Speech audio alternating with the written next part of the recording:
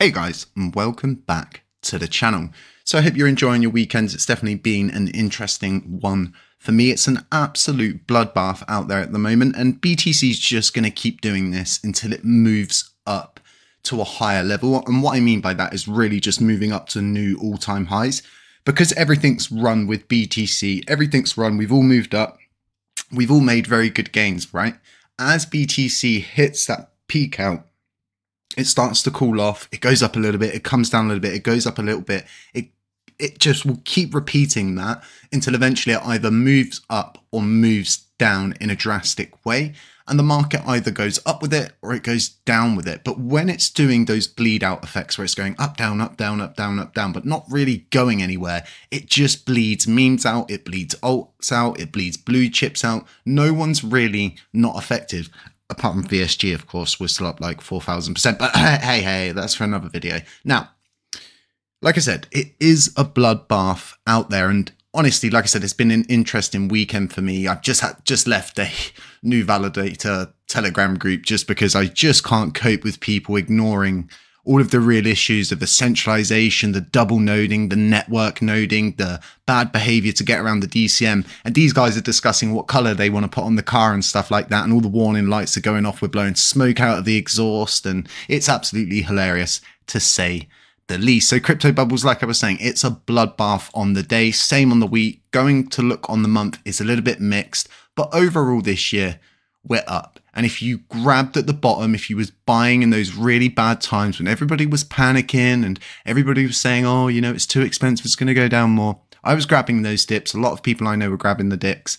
And honestly, it's just one of those ones. You've got to have a good mindset going into crypto. Fear is the mind killer. So a lot of you are probably wondering, what is all the tension caused by? And I don't really want to talk on the topic whatsoever, but I'm just going to bring this article up, and it is triggering sell-offs. It's a narrative. It's being spun. I'm not paying too much attention to it. In my opinion, crypto's neutral. Crypto's for everybody, and it doesn't care if you identify as a toaster.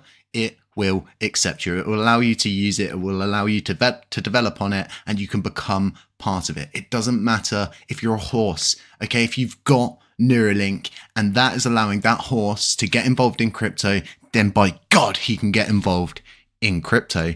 So as you can see from the thumbnail, we've got a very interesting topic to discuss. So what I'm going to do here is bring up this document.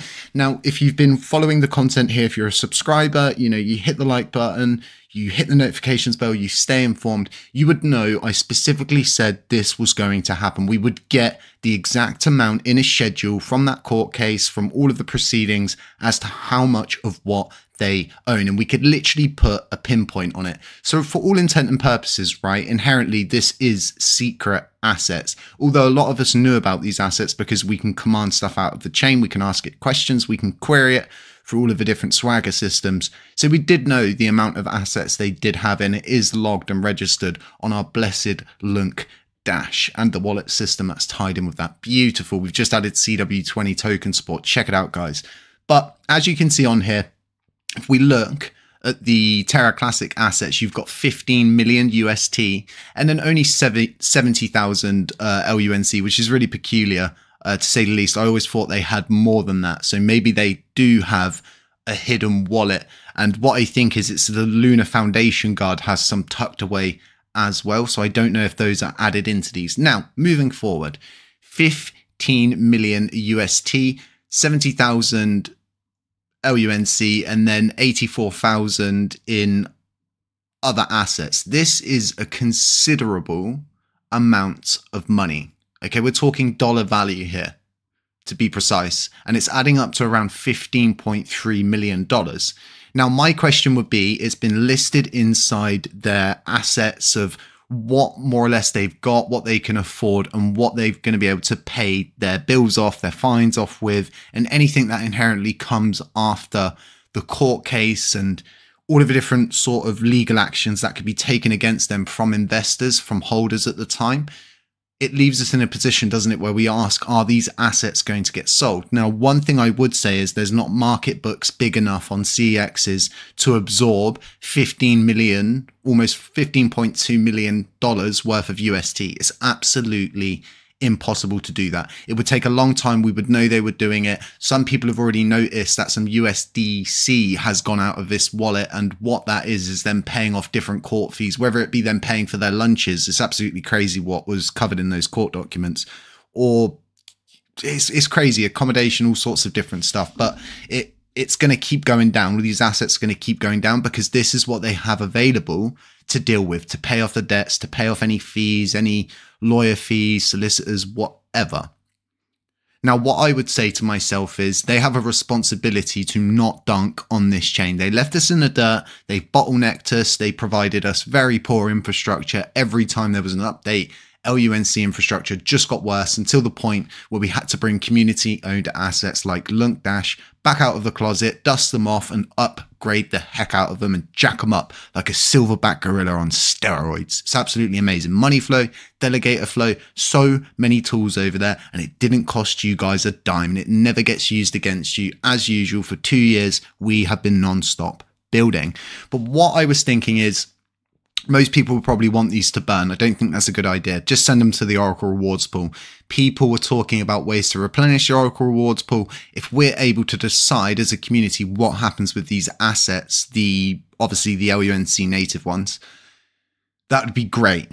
But what we shouldn't do is not speak about this, not raise awareness about it. And what we should probably do is get a proposal up in depth, written in depth in relation to these assets, to raise awareness and let them know we know that they've got these assets and we don't want them to sell them.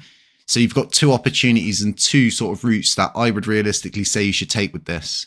Send them to the Oracle Rewards pool, which would cause a lot of controversy. Some people want to send them to the community pool, and a lot of people want to burn them. So you could just burn them. Everyone would probably agree to that. So that leaves us with two possible scenarios. The third one, it's not a scenario I ever want to see happen, which is these coins getting used to swap into stable assets and then eventually swapped into fiat, thus dunking on our ecosystem. And like I said, they've already caused us enough issues. They've already caused us enough bottlenecks, and as much as people kind of like them, I will always hold them accountable. Even with the positive stuff, they've kept us down for a long time, a long time, to the point of where people weren't even able to use Station V3. It just doesn't work for LUNC. It doesn't work for validators. It doesn't do any of that.